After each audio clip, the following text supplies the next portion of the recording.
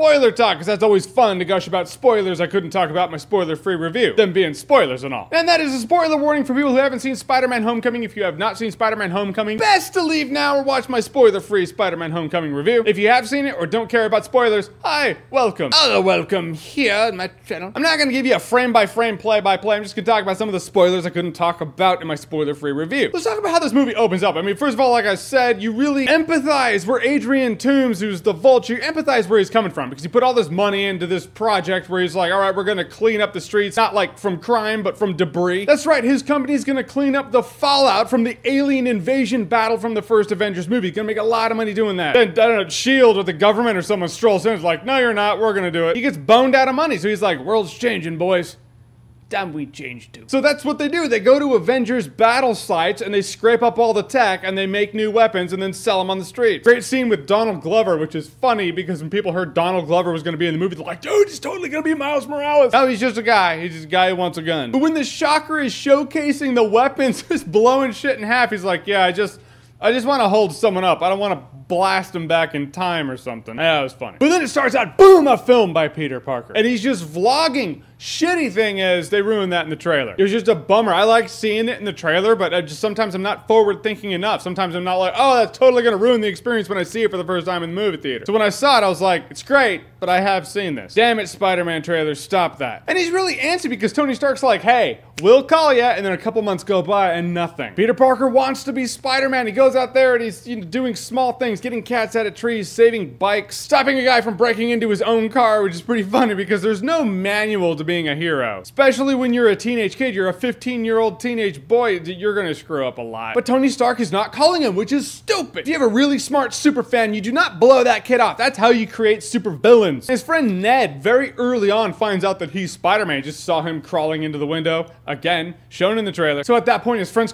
he breaches on the grounds of being annoying. He's just asking him so many questions about being Spider-Man. Granted, I'd probably do the same thing. But I'd probably find when we're hanging out, then I'd grill him. Wouldn't grill him in the middle of class, knowing it would blow his secret identity. I mean, these kids are nerds, right? Like, they're down with comic books. Like, as one, I would know that you don't want to spoil that. I guess they don't have comic books in the comic book world, unless it's X-Men. Unless it's Logan. How about the scene in gym class, though, where those kids were playing Marry, Fuck, Kill? Just a few minors, just a few teenage girls playing Marry, Fuck, Kill in a Spider-Man movie. Nothing weird. The blonde one's Betty Brant, though. Elizabeth Banks played her in the Raimi Spider-Man. She's going to work for J. Jonah Jameson one day. But this movie has a lot of great Spider-Man imagery. It really does. Like that scene where he's going to go into the party and ultimately he's like, Spider-Man's not a party trick, but he wants to go in there to impress people because it's like, oh, Peter Parker knows Spider-Man. So they're like, oh yeah, bring Spider-Man. So of course, Peter Parker sneaks away. He's in his Spider-Man outfit and he's looking into the party. And the imagery is he's looking into the party. You see the back of him from the neck down, he's in the Spider-Man outfit, and from the neck up, he doesn't have the mask on. So it's Peter Parker's head, Spider-Man suit, looking into the party. The imagery is so completely Spider-Man to me. So I remember that's the kind of image I saw. I think it was in one of those Viewmasters from the 80s. I knew of Spider-Man, I knew the stories, I had a Spider-Man TV tray. But when you're a little kid, you're like, ooh, what does he look like under that mask? I bet he's a really horrendous spider person. But then when I saw an image like that, I was like, oh, he's just a guy. The image will always stick with me. So when I saw that in the movie, it's like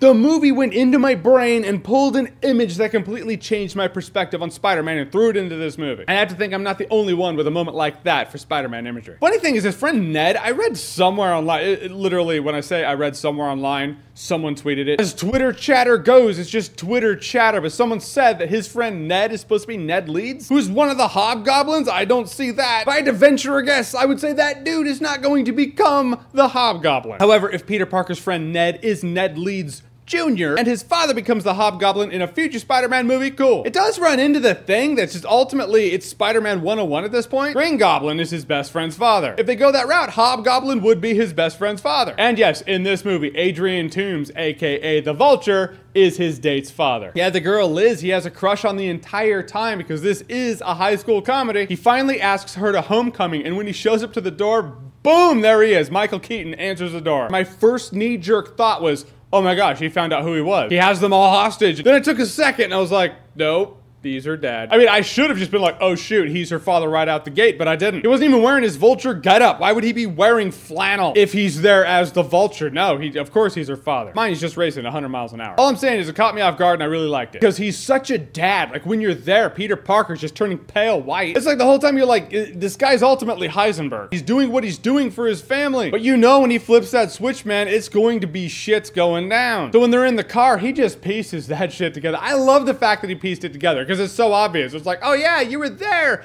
at the Washington Monument and then you disappeared and then Spider-Man showed up randomly. And he's kind of just taking it all in and then he's like, all right, gumdrop, go in. I'm gonna have to give him the dad talk. And she goes in and then he has his gun, his Glock, and he just leans over. He's like, does she know? I just really like that scene because he's pretty much like, you're gonna go in there, you're gonna show her a good time, you're gonna piss off and just stay out of my business. Funny thing is, this next job is his last job supposedly, so if he just pissed off, it would just be one job. I won't lie, I really thought about that. It's like, dude, he just does one more job and then supposedly he's out. And I am really tossing in my brain, it's like, would I just let him slide and let it go? I don't know, and that's why Peter Parker is a better person than me. Because as Michael Keaton addresses in this movie, when he's talking to him, he's like, you're young, you don't know what it's like. And he's completely right. Peter Parker, Spider-Man, is young in this movie. He's 15 years old. He's not burdened with the complications of adult life. It's very black and white. It's like, no, these weapons you're making are bad. If he were older, he might be able to be like,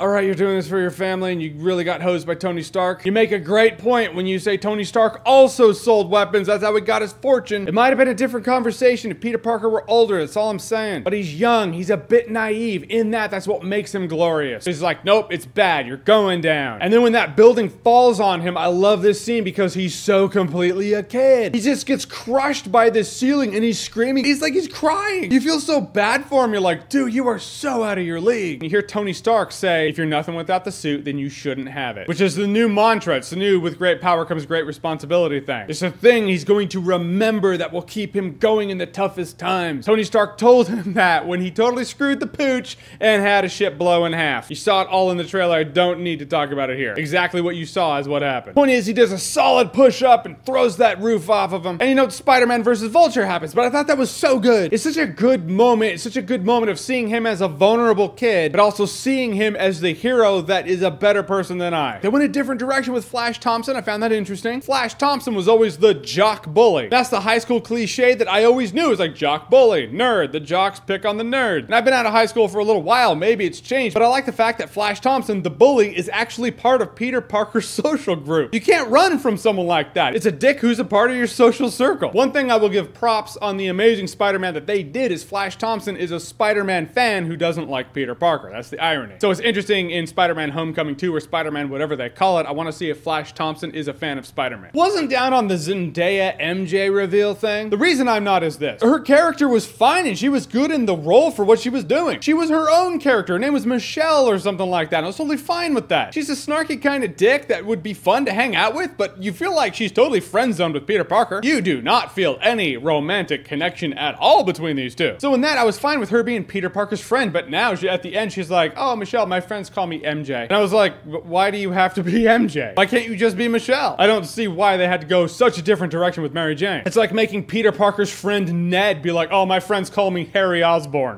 Why don't do that? Make him Ned and make her Michelle. I feel like the plan wasn't to make her MJ. Funny enough, all the rumors that came out like, ooh, is Zendaya, is she Mary Jane? They were like, no, she is not Mary Jane, swear. Technically speaking, they weren't lying because her name is not Mary Jane. It's Michelle, whose friends call her MJ. But it kind of feels like the whole MJ thing was a complete afterthought. Like she was her own character. Then the rumor came out and they were like, no, she's not Mary Jane. Ooh, wait a minute. We can make her MJ. Let's shoot a scene where we fill that in. All right, sweet. Afterthought. So I wasn't digging that, but we'll see how the sequel goes. Aunt May knows Peter Parker Spider-Man. There is no hiding that shit now. You didn't get that from a Halloween store or something. No, that costume is legit. And of course, there are a couple post-credit scenes. First one's in jail and it shows Adrian Toomes and he's walking up to, I believe it's Scorpion. Funny thing about this movie has a lot of side Spider-Man villains that you don't actually know are there. The Shocker's a bit obvious. I heard the dude who makes everything's the Tinkerer. I don't really know who the Tinkerer is. But the dude who's talking to Adrian Toomes in jail has a Scorpion tattoo. So I'm like, oh, hey, Scorpion. He's like, rumor is you know who Spider-Man is. And Michael Keaton's like, if I knew, he'd already be dead. Which maybe he did it for the greater good because he saved his daughter's life. Probably not. He did tell him, if you cross me again, I'm gonna kill you and everyone you care about. And he crossed him again, so I feel like that's going to go down. I feel like he just kept it to himself because when he gets out of there, he's going to want to kill him. And it looks like, oh my gosh, they might be setting up a Sinister Six movie in a proper way. And the second post-credit scene is great. The first one was, you know, story-based. Second one is straight up a joke, but it's hysterical. That's right, Captain America has his PSA videos, which when I saw those in the trailer, I was like,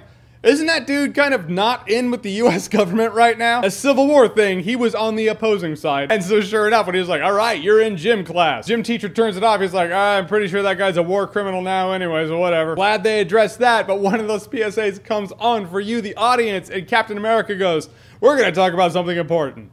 Patience. Sometimes you wait around for something that just doesn't quite happen the way you think it should. Sometimes patience just doesn't pay off. It was just funny because everyone waits through the end credits and then gets a lesson about patience and how they wasted their time. Hysterical. I thought that was really funny. I mean, I saw a few people in the comment section of my last video when I said there's a movie reference that happens and then the movie addresses that yes, it is a movie reference to that. It's when he's running across the lawns and it's a tracking shot with him and I was like, this looks a lot like Ferris Bueller's Day Off. Then that dude's on the grill and he's like, smells great. And I was like, that is a lot like Ferris Bueller's. Then it shows a clip of that scene from Ferris Bueller's Day Off and he swings by the pool. He's like, that's a great movie. Psh, splash, and he's gone. Thought that was awesome. That dude on the grill looked a lot like Cameron Fry, by the way. I looked it up on IMDb. He's not listed as him. All I'm saying is dude on the grill and the Ferris Bueller's Day Off reference looked a lot like Cameron Fry from Ferris Bueller's Day Off. Guys, in the end, Spider-Man Homecoming was still great the second time I saw it. I'm able to appreciate a movie more the second time because I'm not, you know, picking it apart and looking for things to critique for a review. I get to sit back and just kind of enjoy myself a little more. What do I like more, Spider-Man 2 or Spider-Man Homecoming?